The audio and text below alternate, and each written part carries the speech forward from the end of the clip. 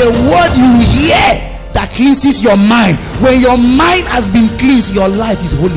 If you are not taught who Christ is, you cannot live an effective Christian life.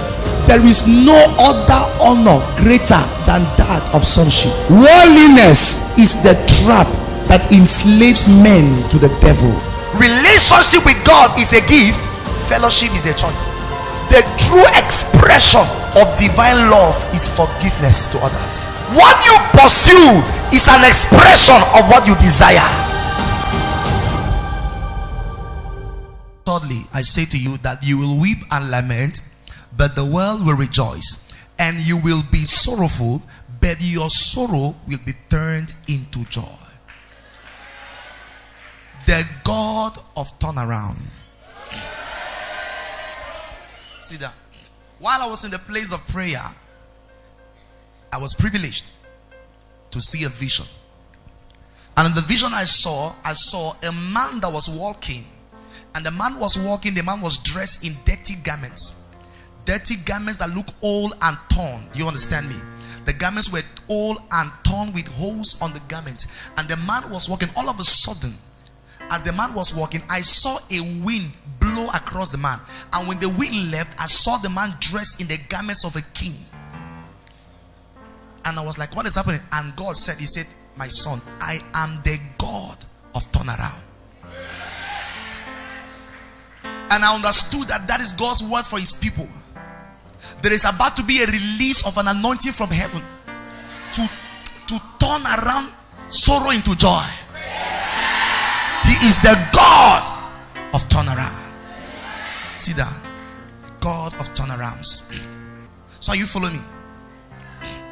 The scripture, the Lord says, he said you will have sorrow, but you will be turned into joy. Friends, when I saw this vision, I was filled with joy. I'll let you to understand. When the man began walking in the realm of the spirit, the man was actually, the dresses were old, they were torn and with holes on them. And the man was crying, he was in tears, weeping and walking. And it's like there was darkness around the man. And I was watching the vision and I was seeing the man weeping. It's like everything was against that man. And the man was walking and it's like I saw arrows flying upon the man and his clothes were torn. The place was dark. As he, all of a sudden, I saw a wind descend from heaven. Now, the wind surrounded him like, a whirlwind. As the wind left, I saw the man dressed as a king. Dressed as a king with royal garment, all gold and diamond. And I said, how was this? And I heard the voice, my son, I am the God of turnarounds. Tell my people, this is the word that came with from heaven. Tell my people that I, the Lord, have seen their tears. I have heard their prayer. And by my favor, I shall turn their lives around. Amen. Say the God of turnarounds. The God of turnarounds. See that? Something is about to happen. You don't get what I'm saying? It's going to be unexpected. You will not understand the dimension of it. It's going to be unexpected. But when people ask you, tell them the God, he has visited me. The God of turnarounds. The God of turnarounds. The God of turnarounds. Psalms 30 verse 11. He said, you have turned my mourning into dancing. You have turned my mourning into dancing.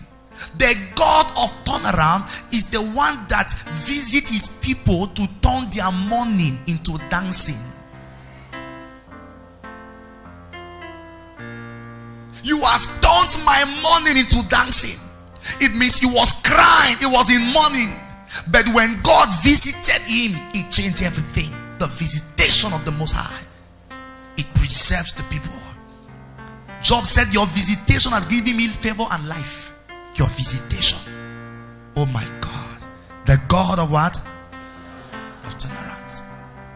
People of God, our God is great. Our God is awesome. Our God is mighty. Our God is faithful. He said, most assuredly you will have sorrow. So sorrow is a sure part. 2 Peter 5:10, he says, and the God of all grace, after that you have suffered a while, shall perfect you, shall establish you, shall strengthen you, and settle you. In other words, the settlement you enjoy from heaven depends on the intensity of your persecution because of the kingdom. The settlement, that is the quality of the settlement you enjoy from heaven, depends on the intensity of your persecution for the sake of the gospel. So the more you are persecuted, the more you are being qualified for a better settlement. He is a God that settles people. God is not a debtor. God cannot owe any man. God cannot be mocked. There is nobody that gives himself to service to God and God does not reward him. He said, for we know that without faith it is impossible to please God. Without faith. For he that cometh to God must believe that he exists and that he is a rewarder. God is a rewarder. He said, I have not asked you to seek me in vain. When you pray, he rewards. When you fast, he rewards. There is a reward for holiness. Child of God, listen to me very well. There is a reward prepared by God for everything you do for him. Everything. Praising God. Watch, everything you do for God, there is a reward. He has more than enough. More than enough supply. Everything with God is abundant. There is no scarcity in heaven. There is no dryness in the stores of heaven. So whatever you are asking for, you must know that God has more than enough for what you need. He has more than enough. Are you following me here? He said, most assuredly you shall have sorrow. You shall have sorrow. You shall have sorrow. You shall have sorrow. So Christianity is not a means to escape the sorrows and troubles of this world. The fact that you are a Christian does not mean you will not be attacked. It does not mean you will not be persecuted. No, stop thinking wrongly. But you need to understand that your persecution is working a better reward for you. Everything worketh for what? So whatever you're going through now, if you are truly of God, it will work for your good. No matter how the devil brings it, no matter how he presents it, I'd like you to have this understanding that if the hand of God is behind the events of your life, though they are painful, they will end up for your good. If the hand of God is behind the occurrences of your life, though they may be painful, at the end they shall turn around to be gainful. They shall turn out to be gainful. At the end of the day, your testimony will comprise of your test. It is what you go through that gives you a crown in the kingdom of God. I'd like you to understand that if God permits certain things to happen to you, it did not allow those things because he wants to kill you. There's a reason. There's a reason. The devil wants you to think that God is wicked to you. God is not wicked to you. There is a reason. Sometimes when we go through, every temptation is an attempt by the devil to make you doubt God's love for you. Nothing attacks. Listen to me. You may believe that God loves you, but if you enter a problem, you'll be like, if God loved me, why am I sick? Has it ever happened to you? Bible says God said when Jesus was baptized, Matthew chapter 3, this is my beloved son. Friend, in the next chapter, Matthew chapter 4 verse 1, the devil came and said, if you're the son of God, turn stones into bread. In other words, if God loves you, why are you hungry? If God loves you, why are you not married? If God loves you, why don't you have a child? So most often when we are tempted and under trial, the purpose of Satan is to make us doubt that God loves us. Why? Listen to me. Your sustenance in the kingdom of God is rooted in your belief in the love of God. The day you stop believing that God loves you, you fall off from grace. You fall off from your place in God. It is by your faith that God loves me. Everything about, for God so loved the world. So Christianity is born out of the love of God and can only be sustained by that love. So when the devil can succeed to make you think that God does not love you, it turns your heart from God. Are you following me here? Your sustenance in the kingdom of God is rooted in your faith in the love of God. You must believe that he loves you. You must believe it. No matter what the devil brings your way, you must believe it that God, I may not understand what I'm going through, but sir, you love me. Because if you stop believing that he loves you, oh boy, you are finished. Now, the misunderstanding most of us has is that if God loves me, I will not go through pain. Have you studied John chapter 11 verse 4? They said, sir, the one whom you love is sick. He loves him but he's sick. What does that tell me, people of God? He loved Lazarus but he was sick. Hear the reply. But because I love him, this sickness is not unto death. Why is it not unto death? Not because he has faith. Because I love him. It would be for the glory of God. Because I love him. Because I love him. So the love of God may not exempt you from the troubles of this world, but it will deliver you out of them all. All. Why do you see some Christians go through challenges and they get overwhelmed? It's because at one point in that challenge, they started doubting that God loves them. No matter what you go through, if there is something you must never take out of your spirit, God loves me. Sometimes the devil will tell you, God hates you, you are a sinner. It's not you that did abortion. You should say, not true, not true. Be careful. Guilty conscience is the greatest weapon that the devil uses to turn the heart of Christians from the love of God. It is not God who hates you. It is you who have turned your heart from his love because you think he hates you. And as a man thinks, so is he. So there are many times Satan will bring up your mistakes and tell you that because of this thing you did, God is very angry with you. It is true, God was angry. But the anger, listen to me, the death of Christ on the cross is the judgment of God's anger. The anger that God had for us, he put it on Jesus. By his stripes we are healed. Lift your hands and the Lord loves me. Now listen to me. This aspect is so important, that the Bible says that Jesus said in John 17 verse 20 to 22, he says, the glory you gave me, I have given them, that they may know that you love them as you love me. Listen to his prayer. Let these people know that you love them. Why is it so important to know that God loves you? Why? Listen, I want to show you one reason why many of us shout, we never see God. Lord help me, give me grace. We really come to God and we pray, but we have a problem in our mind. We think that God is angry with us. We think that God is the one behind our problem. It's God that does not want to give me a child.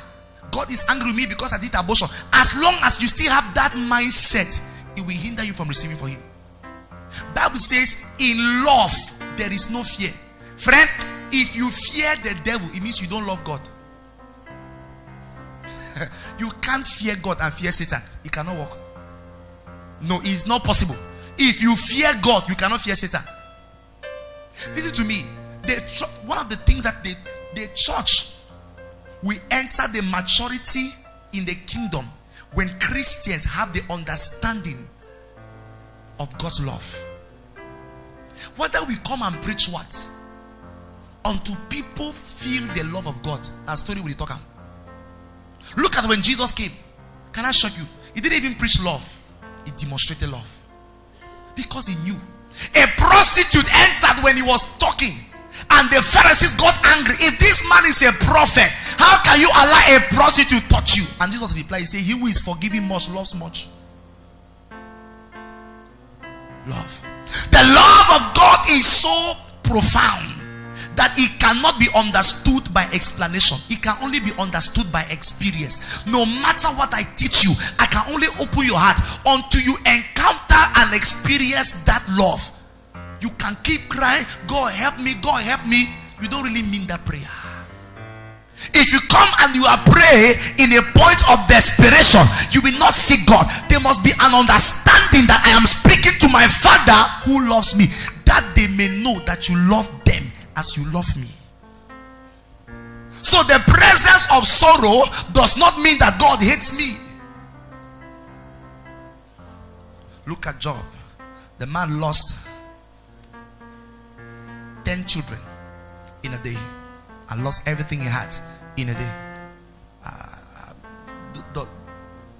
And there is no point in time that it showed that God hated him. Please be careful. Do not allow. I'm saying this because you cannot experience the God of turnaround if you doubt that he loves you. Please, you may not have faith, but never doubt that God loves you. Why? Because blessings is not a proof of the love of God. It's a sign of the mercy of God. The proof of God's love is the death of Christ on the cross. How do I know that God loves me? Jesus died for me. God giving you a child is not proof that he loves you. God giving you a job is not proof that he loves you. Those are mercy. It is mercy. God shows you mercy. He gives you a child, a job, a house. The only proof, for God so loved the world that he gave his son. So what is the proof of God's love? The son. So how do I know that God loves me? Jesus died for me. How do you know that God loves you? So the love of God should not be measured by material possessions, but by the gift of salvation. Does God love you? What is the proof? I'm trying to rearrange your mind, because some people say God loves me. If God loves me, why don't I have a child? But Jesus died for you. And the Bible says in Romans chapter 8, he said, he that gave us his son, will he not also freely give us everything with him? Please, I'm trying to attack your mind. Say, God loves me.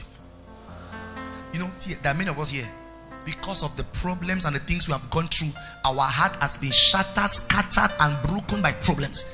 But I'm trying to open your heart that God loves you. Listen to me. Do not take your trouble and say, God loves you. I'm telling you the truth. Even though I walk through the valley of the shadow of death, you are. So God's presence does not exempt a man from going through trial, but it's an assurance that you'll be delivered from it. You follow me? The presence of God may not exempt you from going through trials, but it is an assurance that you'll be delivered from it. That no matter what I go through, if God is with me, the only thing you should check in times of problem is Baba God there, and Baba God is always there. I shall never leave you nor forsake you. I shall never, even if you sin, I shall not leave you. It's only you that is leaving him. Are these people hearing me at all? God has spoken and God cannot change it. I shall not leave you. When you sin, you are the one who left. He is still there. Come on. When Adam sinned, is it not God that came? Adam ran away. God still came. God came. Friend, God is not threatened by sin, but sin has ability to hinder you from experiencing him, even if he's present. Sin does not frighten God. God cannot be frightened. But that when there is sin, sin has power to cover you, not him. Sin cannot cover you. Oh my God. When I will say sin has covered his face, in a dimension which it is you that is covered, he's not seeing you because you are under the veil of sin. Lift your hand and say, God loves me. Shout it louder. Shout it louder. People of God, if there's an issue of sin today, so many people are going through pain, going through problems, going through shame. So many Christians are confused. Ask themselves, does God love me? A man of God will fast and pray, fast and pray, fast and pray, fast and pray, yet the church does not grow. People will come to church, the pastor will preach, they will believe all the pastor has preached, yet nothing changes. Let me tell you this thing, the dimension of God you experience depend on the revelation of God you receive. When I'm telling you that is the God of turnaround, I'm trying to show you another face of God. I'm not just talking about a God that saved you. I'm talking about a God that can heal you, a God that can bless you, a God that can take you from the gutter to the throne. It is, you have met the God of salvation. It's time to meet the God of turnaround, the one that can undo anything at any time in any place. He called light out of darkness. The God of what? Turnaround. So many times we see a lot of pain. People go through pain, they go through shame, and their faith is broken. Their trust in God is broken. Their service to God is attacked. Some people can no longer pray again by reason of what they have gone through. Jesus said, I assure you, in this way you will have sorrow. He said, but don't worry, let me end the prophecy. Your sorrow will be turned to joy. So as sure as they exist weeping in the night, they also exist joy in the morning. They prove that there is morning, that there is night. They prove that there is healing, that there is sickness. My God, my God. Weeping may endure for the night. Don't stop there. As long as there is a night. So every time I see the night is a prophecy that after him is the morning. If I see the afternoon, I may cry. But if I am in the night, I understand by revelation and experience that after the night, it is the morning. So there is a certain understanding you must have that you serve God who is too good to allow you down like a fool. The God you serve, he is too good and too faithful to allow the devil play with your life anyhow. You are not serving a wicked God. He said, if you being men know how to give good gift to your children, so a man cannot be better in goodness than God. A God that heals the sick, that changes people's story without anybody's approval. When he begins to operate, he does not seek the approval of a man. Listen to me, every time the God of turnaround wants to intervene in your affair, he does not seek the approval of a man. People just see it happen. They don't understand. They don't understand. They look at you that, like, is this person? Yes, he has met God. I'm trying to tell you, this evening I came to introduce God to you in a different phase. That this God that saved you can also heal you. He can also deliver you. He can also prosper you. Child of God, it is not wisdom to depend on God for salvation and depend on man for the things in the flesh. Depend on God for a job. Depend on God for everything. There is nothing bad in coming to God for miracles. It is an acknowledgement that he is a miracle worker. But there is everything bad in coming to him and not loving him after he works for you. Jesus said, unless you see signs and wonders, you will not believe. Now Jesus talk him. Why? Please, people need to see the goodness of God. This world will not believe if they don't see God in our lives. They must look at you, that from the time you began coming to church, something happened. They must see that turnaround. The evidence and the seal of God's work in your life is the turnaround in the affairs of your life. That they say, but what happened? I have read the Bible and I look, listen to me. Jesus did not preach like us. In fact, we have even preached more messages than him. If you see the life of Jesus, he spent more times doing things than talking things. When he met the sick, he will heal them. He will not teach them 15 keys of healing. He will heal them. By that healing, they will understand that he is the healer. It's not about telling you that Jesus is the healer. It is showing you that he is the healer by healing you. Are you following what I'm saying here? Read the Bible. There is no time that things were bad and they called for Jesus and he's not changing. Read the whole Bible. They said a woman, she had an issue of blood and she was bleeding for 12 years. Listen, he says for 12 years this woman has been bleeding, going through pain and shame. Bible specify she has spent so much on doctors, but she only grew worse. She spent everything on man. He says she heard about Jesus. She didn't sow any seed, no prophetic seed, nothing. She just came and touched his garment, and an affliction for 12 years ended in a second. The God of the turnaround. There was a man called Jairus. His daughter was sick and he called for Jesus. While they were on the way, the man's daughter died. He said when Jesus came to the house, the people were weeping and he looked at them and said, she is asleep. And the people began to laugh, and he entered the room and prayed for her, and the girl came back to life. The place that was a funeral, people were crying, my daughter is dead. When Jesus finished, the funeral ground became a testimony house. That is the God of the turnaround. There was a man called Bartimaeus.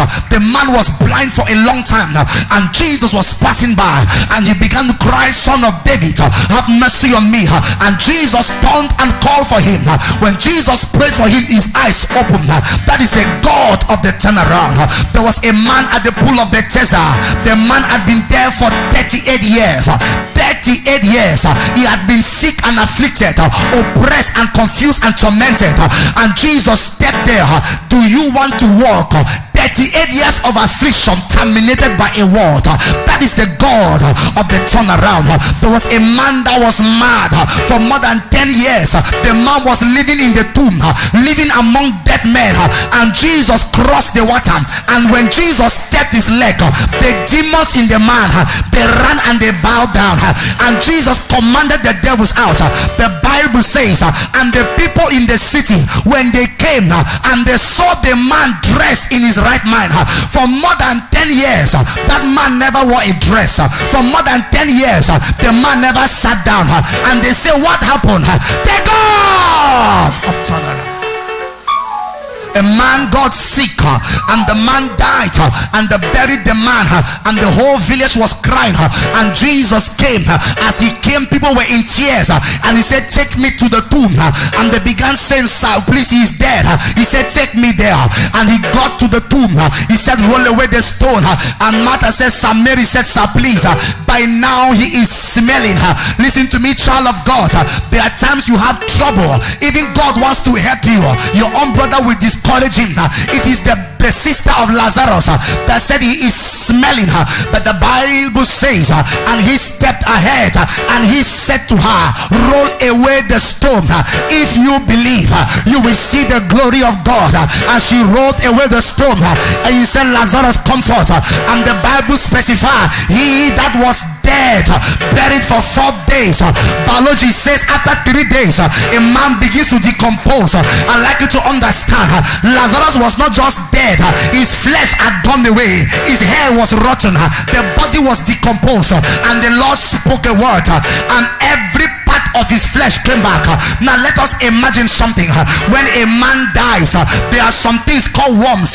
Worms come and eat your flesh. So when Lazarus died, the worms came and ate his flesh. But when Jesus spoke the word, everything came back, and Lazarus came out. That is the God of the turnaround. In Luke chapter 7, the Bible says he was going out of the town in the city of Nain, and a woman was carrying her son in a coffin. Her only son died, and the woman was a widow. She did not know Jesus. She was not looking for him. She had paid a place in a burial ground. They had finished digging the grave. They came and they carried the coffin. They were carrying the boy to bury him, and on the way there was an encounter. Not an encounter with a man, not an encounter with the devil, an encounter with the God of the turnaround. And Jesus stopped them.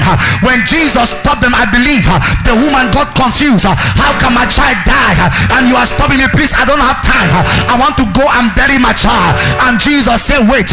He laid his hand on the coffin. He said, and the boy came back to life. Can you imagine? They had printed t-shirts.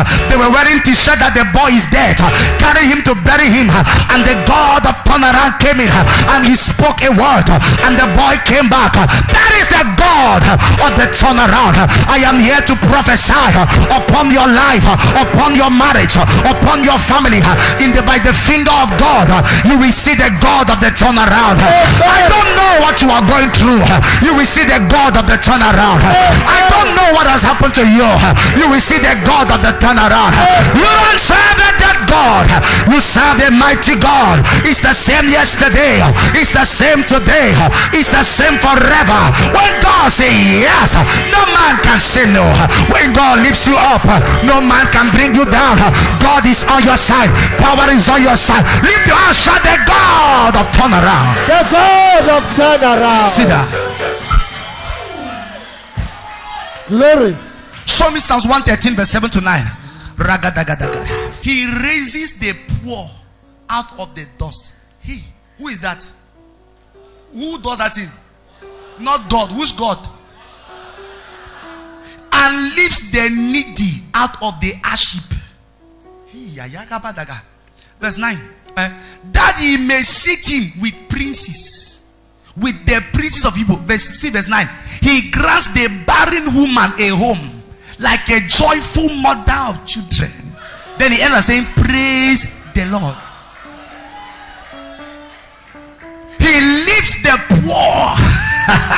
He lifts the Jehovah, the lifter of my head, the lifter of my soul. He lifts the poor. For promotion does not come from the east, it does not come from the west. Promotion cometh from the Lord. He sets another man up and bringeth another man down. He is the lifter of my head, the God of turnaround. Baramandoga, sit down. He lifts the poor. There was a man called Joseph. Joseph left his father's house. He went to a strange land and he entered the house of a man called Potiphar. Potiphar's wife lied against Joseph. An innocent man was sent in prison. He was in prison for 11 years. But something shocked me in the Bible. God came and gave a dream to Pharaoh. All the magicians of Pharaoh could not interpret the dream. And when Joseph came, Bible says, as Joseph came to interpret dream, as he interpreted dream, he became a governor. There had never been a governor in Egypt. The place was created for him. There is a dimension of favor when it comes upon you. God does not give you room, he creates room for you. Am I talking to somebody here? It was created for Joseph. Maybe they said there is no room. Favor will create room for you. Favor will create room for you. Favor will open your own door. Lift your hands, shout it. Sit down. Do you imagine that? There was no election. Nobody elected him. Nobody elected him. There was no campaign. Even Joseph, he said, listen to me. When this God begin to act, even you will doubt. He said, not to this, not to Joseph left the prison, and a man that was a stranger, it did not start from up to down. It became a governor. There was a boy called David. The first day David came, he became a general. It did not start from a start to know. It just became a general. When God wants to lift you up, it breaks protocol. When God wants to lift you up, it breaks the doors. When God wants to lift you up, it breaks the gate. I speak on your life in the name of Yahweh. By the power of favor, you are going to be lifted out of the ashes. You are going to be lifted out of poverty. You are going to be lifted out of affliction. You are going to be lifted out of the dust. You are going to be lifted out of shame. I prophesy in the name of Yahweh, you will see the power of God. You will see the glory of Lord, the God of time. Sit down. And I actually read about Joseph, and I thought that I had seen everything, and I said to myself, but at least Joseph had a father, so his father was praying for him. Then I went further in the Bible, and I came in the book of Esther, and the Bible specified that a little girl that was a captive, her father and mother died, no hope in life. She was an orphan and a stranger and a prisoner. Then something happened, and the queen made a mistake. When God wants to lift you up, he will make somebody mess up, and the queen made a mistake, and the room was open, and they began to search for a queen in the whole land. The Bible said the other girls went with makeup, but when the turn of Esther came, she said, I don't need a makeup, I am going with favor. The Bible specified that Esther, that was an orphan, in the next month she became the queen of Babylon. That you cannot explain that kind of a lifting. You cannot understand that kind of a lifting. How come? How did Esther become a queen? What about a man called Daniel? Daniel was a prisoner, yet he became a prime minister. There is a God. There is a God in heaven. There is a God that rules over the affairs of men. He sits upon the wings of the wings, and he looks upon the earth. He is the God that rises upon the cloud. When he arises, the enemies will scatter. He is the mighty man in battle. He is the great I am that I am, the mighty provider, the lily in the valley, the rose of Sharon, the rock of Gibraltar, the rock of ages. I prophesy, you will see the power of God. You will see the power of God. Lift your hands, shout the God of turnaround. The God of turnaround. Sit down.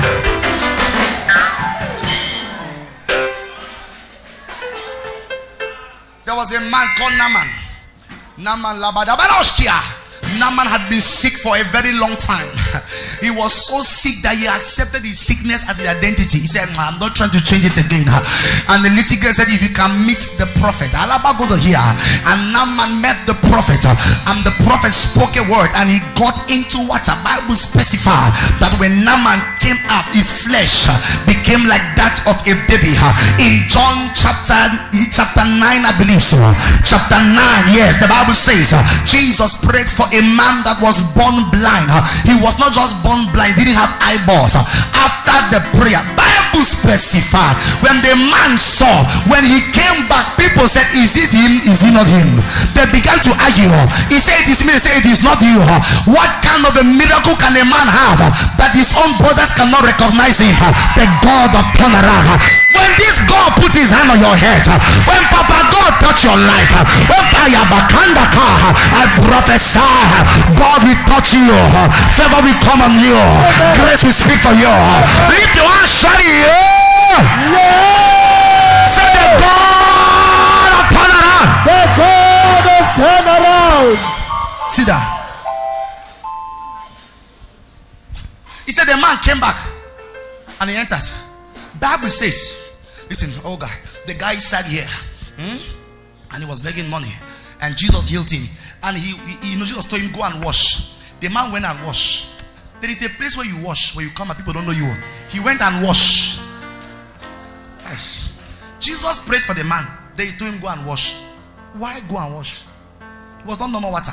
The man washed and came. He said, and where he was, the people said, it is not him. He said, I said, it is not you.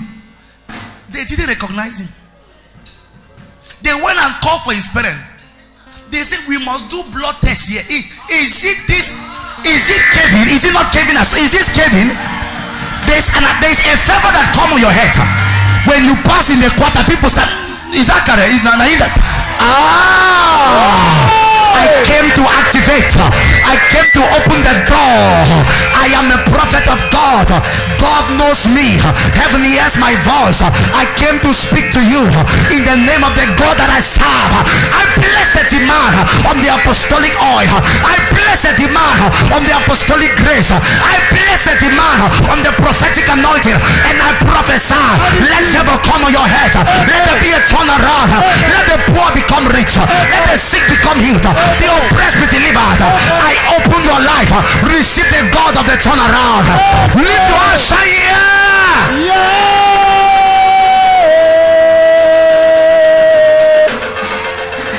With all due respect, few years ago, somebody came to church and I recognized the person, and I asked the person, do you know me? And he said, I don't know you. That was my classmate. At one time we slept in one room, and he came to this town and he had a problem, and he watched me on TV. He did not recognize me, and he came to church to see me. I said, don't you know me? He said, I don't know you, sir. Sir, I need your help. I said, you don't know me? He said, sorry, man of God, I don't know you. And I said, oh boy, na me. He said, na you. And we slept together in the same bed in university. And the man said, na lie. There is a favor that come on your head. My God will turn your life around. I am speaking to somebody here. In the next 3 months, something will happen to your life that nobody can explain. There will be a turnaround in your life, in your marriage. In Ayabashanda, the God of turnaround. The Bible says, when Joseph saw his brothers, he recognized them. They did not recognize him. Listen to me. When this God touches you, listen to me. Jesus does not only save the people, he can heal the sick, he can raise the dead, he can bless your life. He gave a child to Sarah, he gave a child to Hannah. I prophesy in the name of Jesus, by the favor of God, there will be a turnaround in your life. Somebody said, the God of turnaround. The God of turnaround.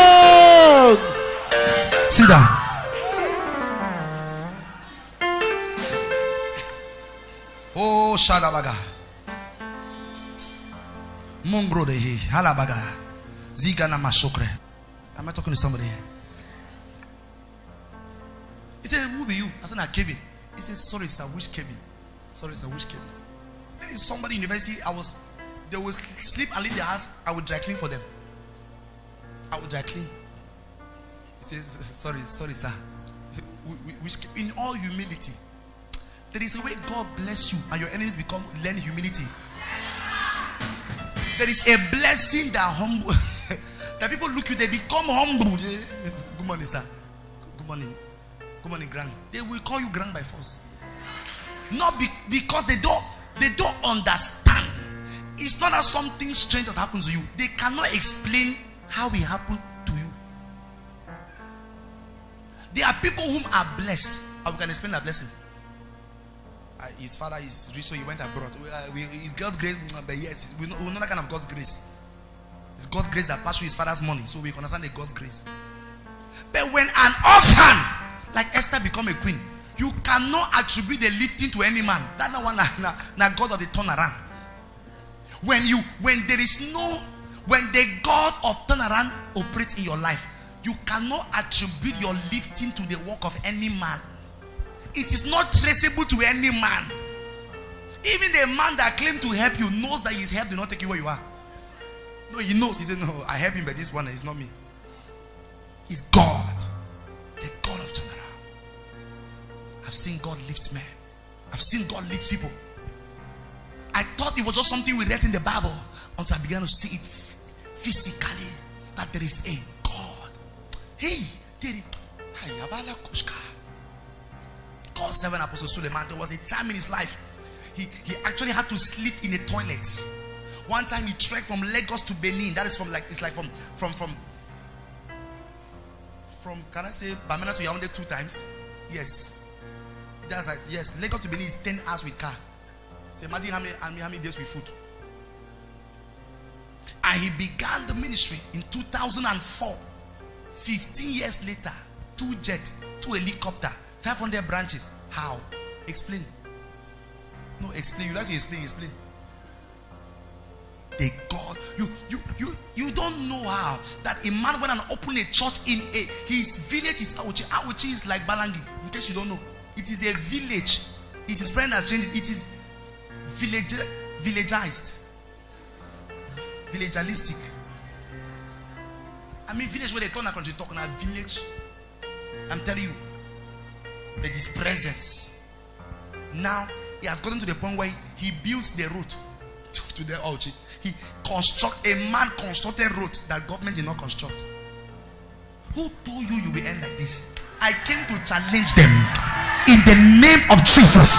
By the favor of God, I prophesy the God of turnaround will lift you up and put a smile on your face. Sit down, please. Mandashkada. You don't get what I'm saying? He says, surely you will have sorrow. Friend, I have seen in life that there is one powerful thing that we don't know. It is called tears. Tears have too much power. If you don't cry, I can't see you. Tears have power. He said in the book of Exodus chapter 2 verse 23-24, he said, I have seen, he said, and the people of Israel cried, and God saw their tears and heard their prayer. They cried, and God said, I'm coming down, I'll never cry. They cried. They cried. In Hebrews chapter 5, I believe so, verse 7, he said, and Jesus cried. He cried and God heard him. There is a place of crying.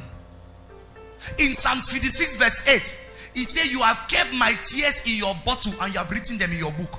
So tears have a voice. Tears have a prayer request. You have kept my tears in your bottle. Friends, your cry is not in vain. This is your cry. Our God loves us, and the love of God means he is grieved when we are grieved.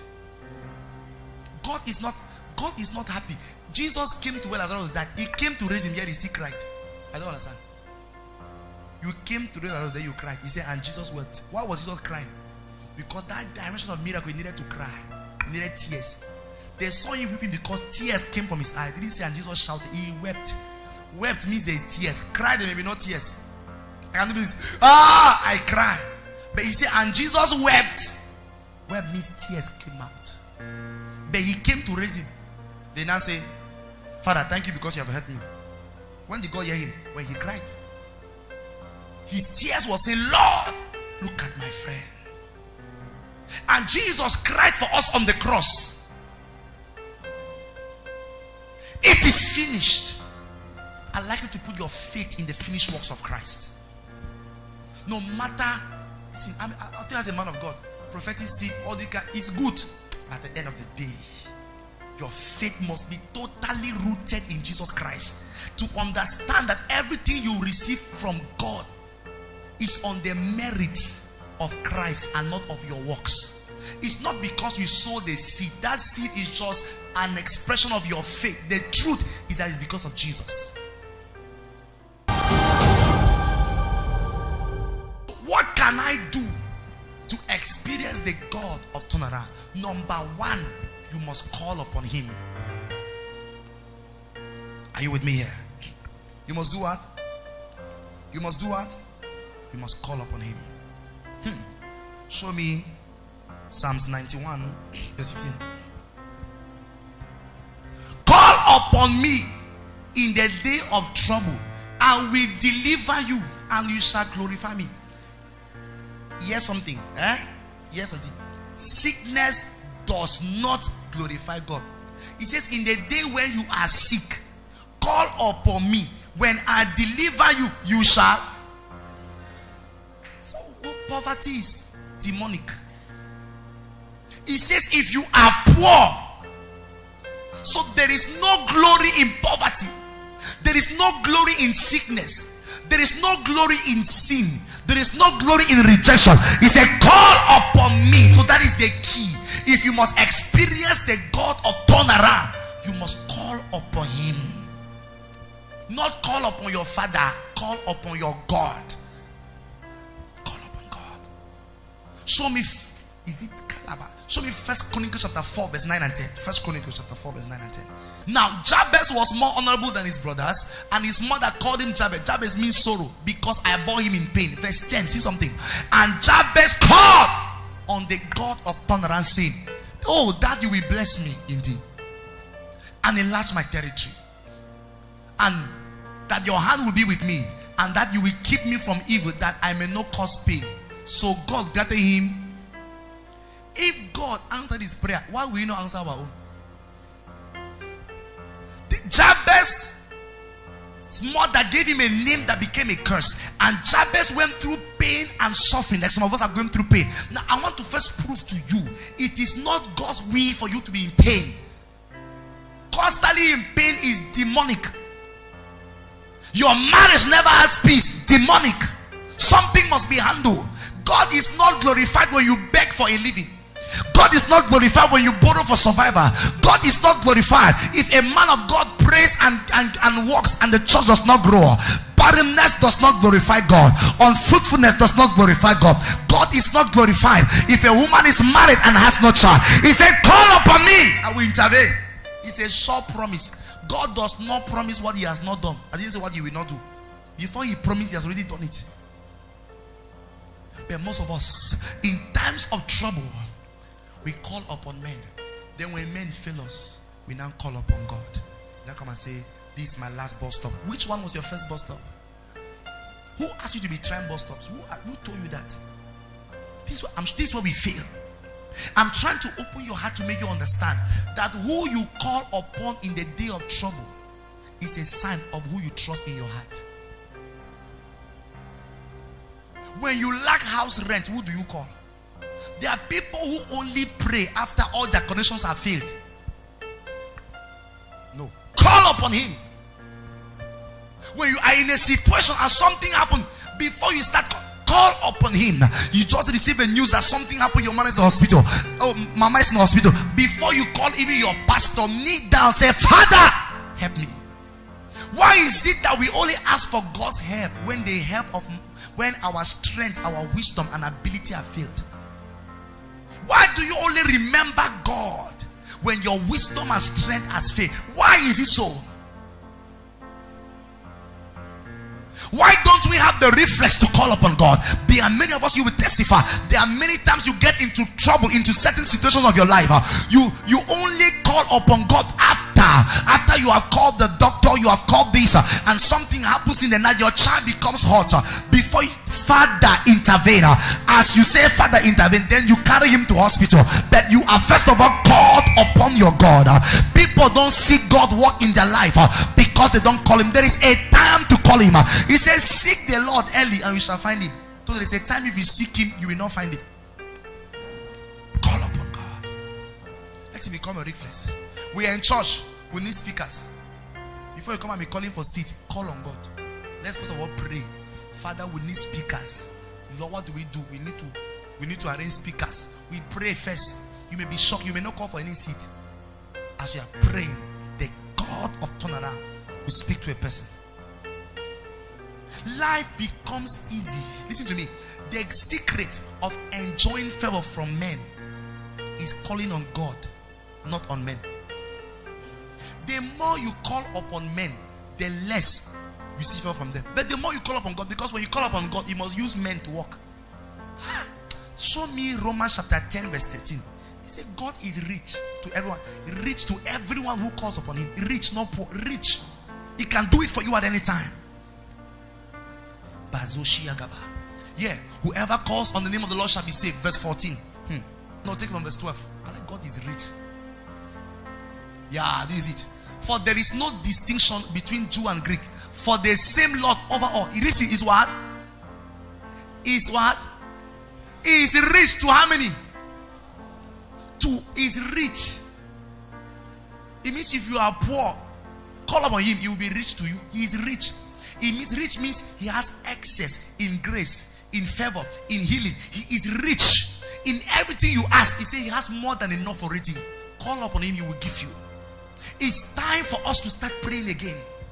I'm telling the truth. We are too dependent on men and they have failed us. It is time to return to the God that saved you, because that same God can bless you. You did not become saved by calling on a man. You called on the name of Jesus. Jesus, come into my heart and you were saved. That same Jesus that entered your heart. Do you believe you are saved? Do you see Jesus? You just said it now. I believe he entered.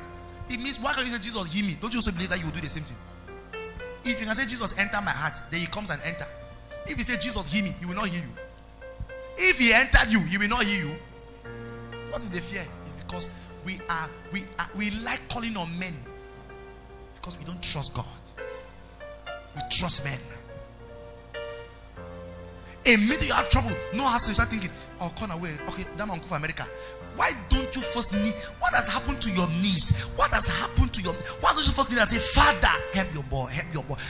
Even if it's 2-minute prayer, even if it's 30-second prayer, I'm telling you, prayer is not in the hours spent, but it's in the word said and the faith released. It's not how many hours you spend, it's what you said. Father, help your child.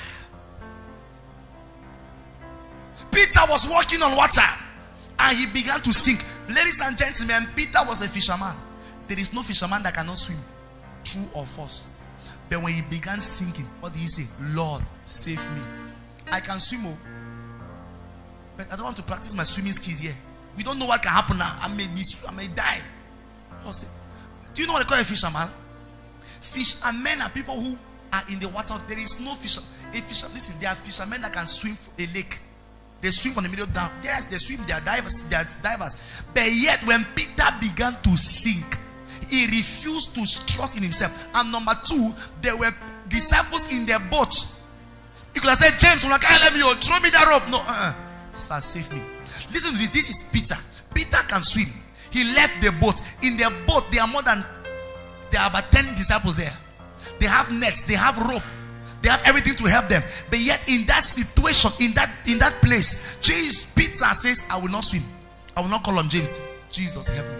Because God is rich to all those that call upon him. Can I show? At this point, hearing me at all. Psalm 145 verse 18. He said, all those that call upon him in truth, he heareth them. Can I tell you this? The only hindrance that can stop God from hearing you when you call upon him is bitterness in your heart. Psalm 66 verse 18. If I regard iniquity in my heart, the Lord shall not hear me. And if he does not hear you, he does not answer. Apart from that, if your heart is the heart, bitterness is the only hindrance. Bitterness, unforgiveness, and grudges are the only hindrances to God hearing a man when he calls upon him. If there is no bitterness, that's why it's good to be forgiving people, because if you keep bitterness in your heart, the day you will call on God, God will not hear, because nothing chokes the voice of the man in the realm of the spirit like bitterness in his heart. When there is bitterness in your heart, you become a spiritual dumb. You are talking in prayer, you are talking to yourself. Psalm 66 verse 18. If I keep iniquity in my heart, the Lord shall not hear me. Psalm 145 verse 18. The Lord is near to those who call upon him in truth. In truth. What is that truth? In openness, in humility, before they can hear him. It's a promise. Psalm 91 verse 14 to 15. He said, because he has set his love upon me, he shall call upon me in the day of trouble. I will answer him, I will honor him, I will deliver him, and with long life will I satisfy him. I will answer him, I will honor him, I will deliver him, and with long life will I satisfy him. Jeremiah 33 verse 1 to 2. Call upon me in the day of trouble, and I will answer you and show you. Look at all these promises for joke. No, God has put all these promises. So when you listen to me, don't be ashamed to pray to God for anything. He's your father. It's not about good. Sometimes it's not lagabaga. Speak in English. Say what you know. Don't say lagabaga. You have trouble. What is lagabaga? You have problem. You have trouble. Lagabaga. You don't even know what you're praying. Don't leave the lagabaga. Pray in English. Father, as I did swear, I'm not eating. I'm hungry. Talk.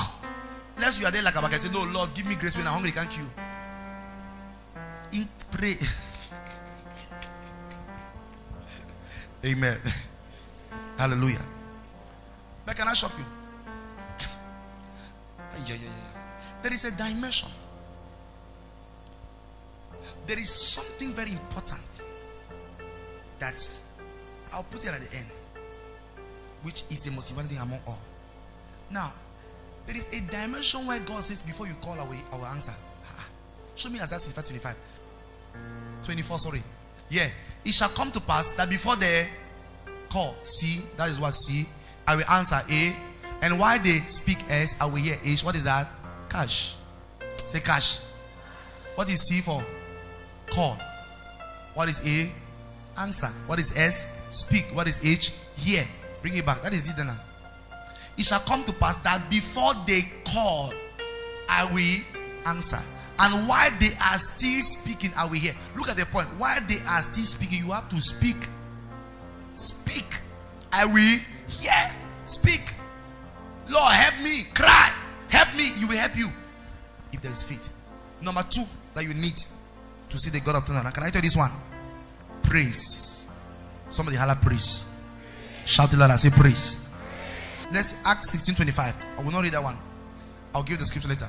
He said, when Paul and Silas began to pray and to praise the Lord, he said there was an earthquake in the prison, and the foundations of the prison were shaking, and the Bible specifies that all the chains were broken and all the prison gates were open. How managed? They were in prison. How did the turnaround happen? By praise. When they praise, everything changed. If you must see the God of turnaround, you must not only pray, you must praise. Become addicted to praise, that in the midst of trial you are dancing. He said, let a two-double-edged sword be, and the high praises of their God be in their mouth. Praise. For God inhabits the praises of his people. Let's see 2 Chronicles 20 verse 20 to 25. So they rose early in the morning and went into the wilderness of Tekoa, and as they went out, Jehoshaphat stood and said, hear me, O Judah, and you inhabitants of Jerusalem. Believe in the Lord and your God, and you shall be established. Believe in his prophets, and you shall prosper. Verse 21. And when he had consulted with the people, he appointed those who should sing to the Lord and who should praise the beauty of holiness, as they went out before the army of the Lord, saying, praise the Lord, for his mercy endures forever. Now, read there. Now, when they began to sing and to praise, that the Lord set ambushes against the people of Ammon, Moab, and Mount Seir, who had come against Judah, and they were defeated. Just leave it there. 3 nations came against one. War came. They didn't pray. Praise the Lord. The God of Elijah is still alive. As they were singing, I have a very big God, oh. He's always by my side. A very big God, oh. He said, as they began, Bible specified to tell you that the intervention was because they sang. Not as, as they began, it means the God of thunder was waiting. As they started singing, they did not pray. Not every trouble requires prayer. Someone requires praise. Locks have different keys. As they began to praise, they listen to me, child of God. I will enter his gate with thanksgiving. With what? Thanksgiving is praise. I will enter his gate with thanksgiving in man. I will enter his cause with praise. So with that praise, you don't enter. So you are talking from far. I will enter with praise. It is time to, it is Psalms 32 verse 7. He said, the Lord surrounds me with songs of deliverance. Walking in dominion. I am walking in dominion. Now, you don't understand. Those are songs of deliverance. There is a dimension of trouble you enter. You only come out by radical dancing. You dance, Bible says, they put the walls of Jericho. And God said to them, for these walls you have to walk around. Child of God, the obstacles you meet have different ways to remove them. If you meet a mountain on the way, Jesus says, speak to the mountain. If you meet a door, he says, ask for a key. If you meet a gate, he said, break. If you meet wall, he said, praise. And walls are the worst dimension of trouble. Gates are easily broken. He said the wall of Jericho was very thick that 20 horses could run on the line and not touch himself. So they could not break that kind of a wall. There was nothing they could use. So God was saying, if this is a mountain, speak to it. If it is a door, look for a key. If it is a gate, break it. But if you get to a wall, when you have prayed and fasted and your trouble has not changed, it is not a gate, it is a wall. If it was a mountain, prayer and fasting can bring it down. But if you pray, you fast, nothing changes, then what you are going through is not a gate. Because normally gates are broken by fasting. He said, I shall break and open the gate. What is breaking? It is fasting. But if you pray, yet the spiritual husband does not want to go, it is not a gate. Doors are opened by keys. What is key? A key is the prophecy. If you have entered problem and they give you prophecy and the trouble did not end, then it is not a door. If now you get to a dimension after going to every man of God and sowing seed and nothing has changed, it means you are faced with a wall, and walls only crumble by praise. Engage into violent alabataka. Wake up every night and take your head tie and tie on your stomach and nip triplets walking in dominion. As you are singing, you are jumping. Your husband may think you are mad. You jumped in the whole house. Dance until you sweat. Sweat. Bible said David danced. He danced around and they thought he was do a kind of dancing that looks stupid to man. They call it high praises. In that dimension of praise, you don't care how people see you. When you are dancing, you can carry a chair and put on your head. It is high praises. That is the only thing that brings wealth down. It can break barrenness. It can break the devil. When you praise your God, it will raise you up. So learn is a key. If I pray, it no change, I leave prayer. I take 7 nights of praise. There is power, there is power, there is power in. After I sing and hey, there is a way you enter trouble and you enter hospital and you look at your mother, she's sick, and you just look at her and you just remove your shoe and you turn around her. You've been faithful, Lord. Nobody expect you to say that at that time. but you understand that this is a war, it must be brought down. The third key is sacrifice. Let us see Job chapter 42, verse 8 to 10. Now, therefore, take for yourself 7 bulls and 7 rams. Go to my servant Job, 7 bulls and what? And offer up for yourselves a burnt offering. And my servant Job will pray for you, for I will accept him. I will do what? I will accept who? Job. I will accept who? When Job come and pray with sacrifice. You see him? According to your folly, whatever, because you have not. Go to verse 9. Read now verse 9, everybody. So Eliphaz brought, accepted, the Lord accepted Job. Verse 10, read that. And the Lord turned, he turned the captivity of Job when he prayed with sacrifice. Show me 1 Samuel 7 verse 10. He said, after Samuel sacrificed, the Lord turned that. Oh, sacrifice knocks upon the gates of thunder. As Samuel was offering the burnt offering, the Philistines drew near to battle against Israel, but the Lord turned that with a great thunder on that day upon the Philistines and discomfited them, and they were defeated.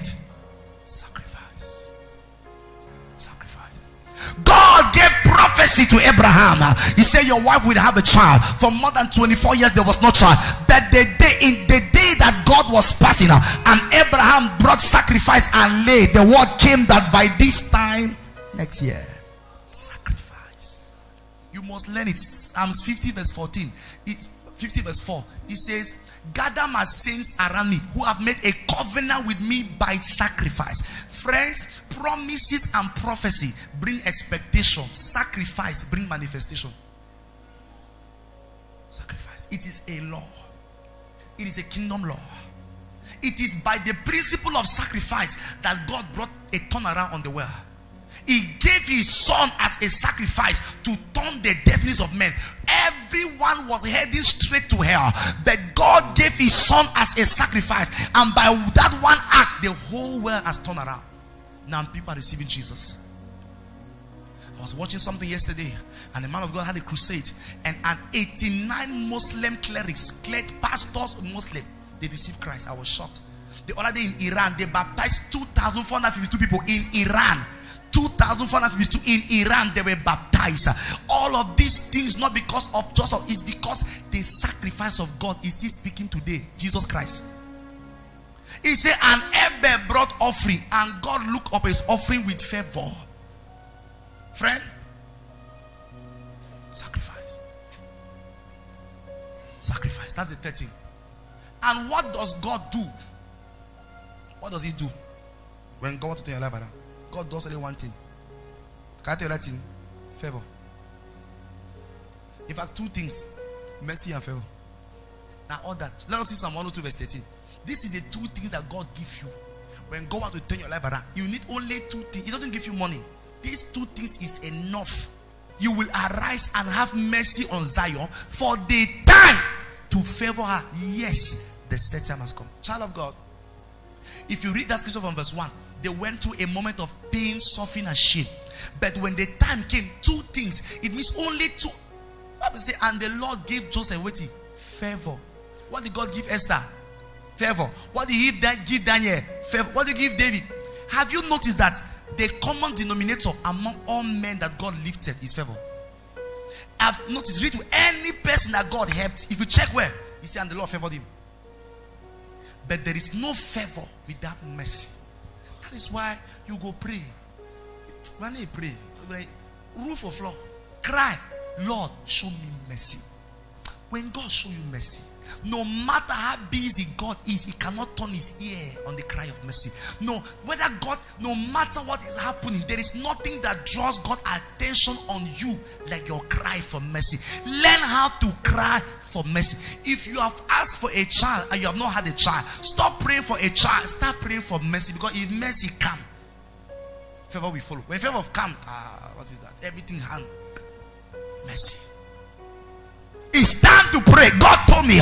He said the key into the God of the turnaround. He said, if you want to see me, that's what he told me, as the God of turnaround, You must understand mercy and favor.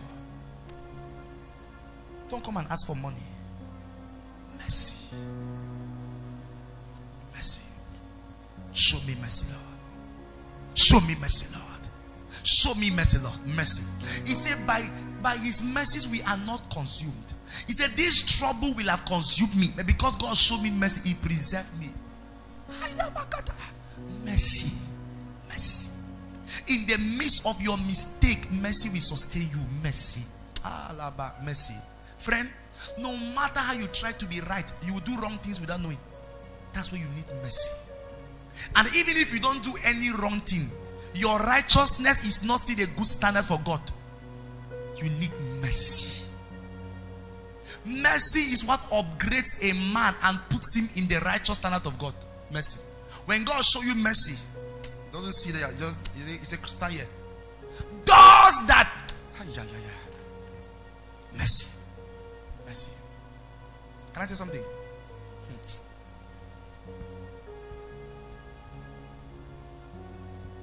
Any door that mercy did not open for you, favor cannot sustain you there. It is mercy. When mercy comes, mercy. Genesis 39:21. And the Lord was with Joseph, and he showed me that one, and he gave him mercy and favor. Two things he gave him. I have checked everywhere. I keep seeing there is a key, people of God. There is no one day that Joseph prayed for anything. I have seen that great men don't pray for material things. They pray for God's mercy and favor, and it changes everything. It is time to grow to know that the secret, the gateway into everything God has is mercy and favor. If God show you mercy, let's read Genesis 39:21. But the Lord was with Joseph and showed him mercy and gave him favor. If you go to, I think, verse 2 or 3, it's the same thing again. Mercy and favor. Mercy and favor. Mercy and favor. Cry for mercy. Cry. Lord, have mercy on your boy. Lord, have mercy. Is your child. Lord, have mercy. Cry. Oh my God. Depend on mercy. Cry for it. Believe it. Stand for it. Mercy. Show me mercy. There is no turn around. Why? Listen to me. Listen. I said, it is the mercy, it is your cry for mercy that attracts God's attention to your situation. If you are suffering, you don't cry for mercy, God is not seeing you. Cry. Mercy. Son of David, have what on me? Mercy. Lord, are you looking at me like this? Look at your child. Lord, your daughter needs a husband. Help your daughter. Show me mercy. He will hear you. You see God there. If you know how to pray, he said, if we pray according to his will, he hears us. And if he hears us, he answers us. You should know how to talk to your father. Go to mercy. Never stand before him and boast. Lord, show me mercy. Show me mercy. And when God shows you mercy, what does he give you? He said God showed him mercy and gave him. So number one is what? Number two, favor. Favor. You see the second thing he gives you?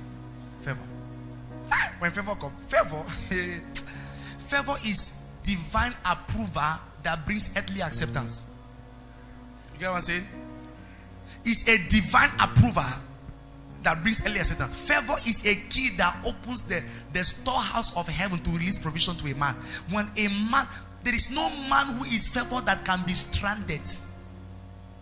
Favor is a heavenly currency that empowers a man to purchase in heaven and on earth. When a man is favored, he can purchase spiritual things, he can purchase physical things. A heavenly currency that enables a man to purchase from the heaven and the earth is called favor. Favor. Proverbs 22 verse 1, he says favor is better than silver and gold. Favor is better. Favor is better than money. Favor will bring money. Money will not bring favor. Are you following me here? May favor come upon somebody here. Are you saying amen? Are you saying amen? Say, Lord, I ask for mercy. I ask for favor. Favor is divine likability. Divine likability. That brings human acceptability. Show me a man who is favored. I will show you a man whose enemies assist him without knowing. Get favored. You know your main problem? You pray, you don't get favor. If favor come, your hardship will end. I'm telling you, listen, no, this I tell us, like today I don't study, God don't tell me to. Until God's favor enter your life, forget. You will still be stranded. You will still be praying. You will serve God. You never see a reward until you get favored.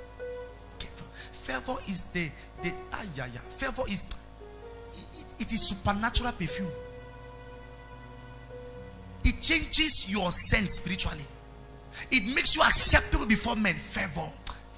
You need to cry for favor. Take time every day and pray, Lord, show me favor. Leviticus 26 verse 9. He said, I shall look upon you with favor and make you fruitful and multiply you. So when God wants to multiply you, he grants you what? Favor. If I may give you number 3 thing that God gives you is grace. Somebody holler grace. Shout it out, say grace. Yeah. Paul said, I am what I am by there. So number 1 is what? Mercy. Number 2, number 3, grace. Grace. I am what I am. Favor makes people give you things. Grace make you. See the difference? Can I say this?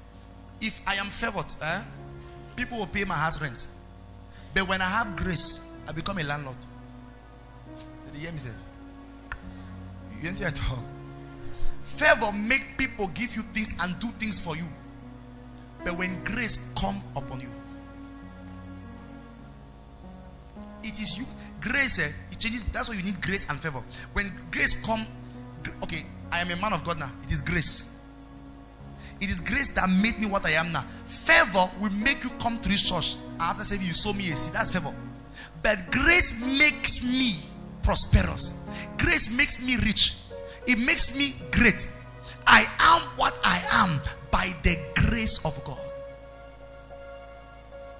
Are you getting what I'm saying? The grace is a divine platform that enables a man to operate in the dimension of God on the earth. When grace comes, you stop. It takes away mortality and replaces it with immortality. Handkerchief touched Paul and they were taken to the sick and they were healed. Is that favor? That's grace. That's grace. That's grace. There's a difference. There's a difference. When favor begins to operate, people will pay your rent. Yes, they will pay your rent. You will not have money. People will give you money. But when grace begins to operate, you will become rich. A man can be favored. He does not have a shop. People always just say, I bet you money pay a rent. It's good. But when grace comes, it makes him he becomes the owner of 20 shops. Because grace makes the man. Favor brings things. So you need grace. You see why you need grace? The final thing that God lands on your head for turnaround is grace. Don't play with grace. That's why if you see any man in whom you see the grace of God, honor him and receive whatever you need. It is not wisdom to challenge a man that is operating a dimension of grace that can meet your needs. No matter what you know, even if the man does not know like you, if he has grace, be wise enough to go for that. If some man gets something, no, take him. Because God's grace has been released upon men in these places. Because in this dimension of turnaround, you must encounter a person. Certain things will not change in your life to a certain man prays for you. That is true. Not true. Not true. You want to try? Tell you not true. Not true. I tell you not true. There are some things that will not stop until somebody pray for you. In a dimension of mercy and favor, you can do it by yourself. But in a dimension of grace, it needs a man. I'm telling you the truth. This is where it's important. This one to end this message now. It's the girl said to Naaman. He said, I know a prophet. God only turned the story of Naaman around when he met Elisha, the prophet. There are certain dimensions of turnaround you will not experience from God until you encounter a man operating under grace. Don't play with men. I'm telling you. Honor men of God. Don't be among those who fight them. Don't do that thing. Honor them. You can sit in your house and you watch a man on TV. you touch TV and you praise, your life changed forever. You don't have to be there. Honor is the key. The doors of the house of grace respond only to the key of honor. You don't even have to give anyone. If you just honor, say, this on TV, they pray for somebody, you say, Master, God is great too. If you just watch televisions, they pray for somebody and you appreciate the miracle, it will just flow. But if you criticize it, the door is shut. Don't say, I need no man. You need a man. God is not a man, but he manifests himself to men through a man. You need a man. In this third thing, many people have not seen turn around because they are neglecting the man God put in their life. Have you not seen the story of Hannah? Hannah went to the temple every day and prayed for more than 20 years, and she never had a child. But the one time that she prayed and Eli spoke, 1 Samuel 1 from chapter 17, he said, Eli said to Hannah, may God give you a child. The next verse in verse 19 says, and Elkanah met his wife, and God remembered her. God only remembered Hannah after that Eli spoke. Eli the priest. So Hannah came to the temple and she will cry on the altar. She will pray, God help me. And the pastor will sit there. She will go her. Not knowing that until that man spoke. One day she came, she was still crying. And the Holy Spirit made the man to come. He said, what's wrong? She said, Pastor, man of God, please leave me. I'm crying to God. He said, but I'm the man of God now. Man of God. Why is wrong? I don't have a child. He said, may God give you a child. He didn't speak for long. He was even joking. May God give you a child. But you see, the next verse, and God remembered her. The man. When Samuel anointed Saul, turn around. He left from a farmer to become a king. David was a shepherd in the bush. When Samuel anointed him, he left from the bush and became king. There is a turnaround that can only come by an encounter with a man under grace. I prophesy in the name of Jesus, by the grace of God operating in my life, I speak to everyone here that in this very year there shall be a turnaround in your life.